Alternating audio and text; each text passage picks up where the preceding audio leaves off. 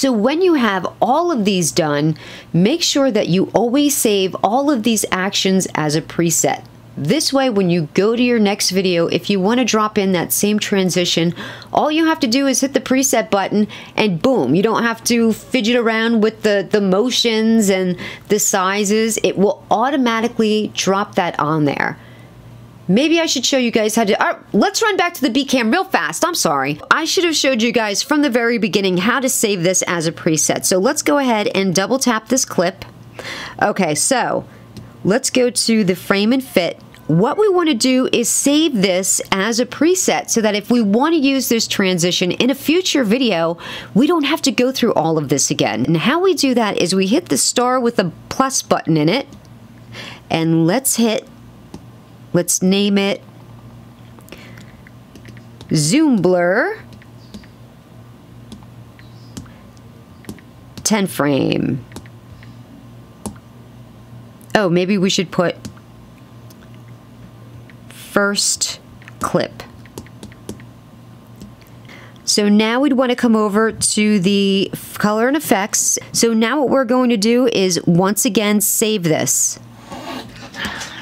So let's go ahead and put Zoom Blur 10 frame,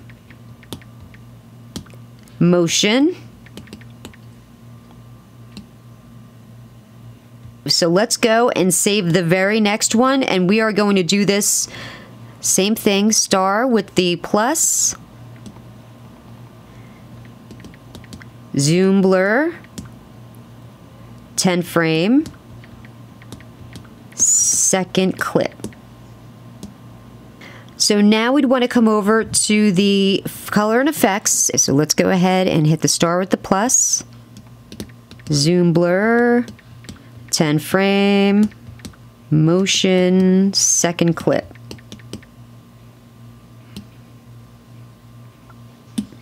Okay, let's see.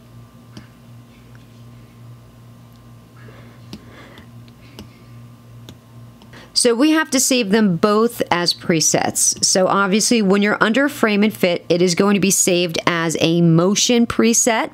And then when you are under color and effects, it is going to be saved as an effect. So let me just show you again, save effect preset. So go ahead and save both of those. This way you do it one time and it's done, completely done. You're never going to have to do that again. But let's say that you want to do something even longer. Let's pull it down here. Let's say that, I'll make a clip here. Let's say that I want to apply it to something that's significantly longer, like 20 frames. Let's go ahead and apply it to that. So let's go to frame and fit. We're going to hit the star. Going to go to the color and effects and do the save that one. And we're going to go to the second one.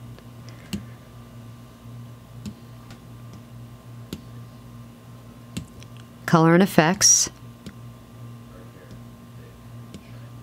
Second clip. So let's see how this looks. Does it matter how many frames? Let's see how this looks. So as long as you have these motions saved as presets, it doesn't matter if you're applying it to something that's 5 frames or 10 frames or 15 frames. It's going to work itself out mathematically. All right, guys. Well, thank you so much for joining me. If you have any requests for future videos, please leave them in the comment section below, and I will try to get to them just as soon as I can.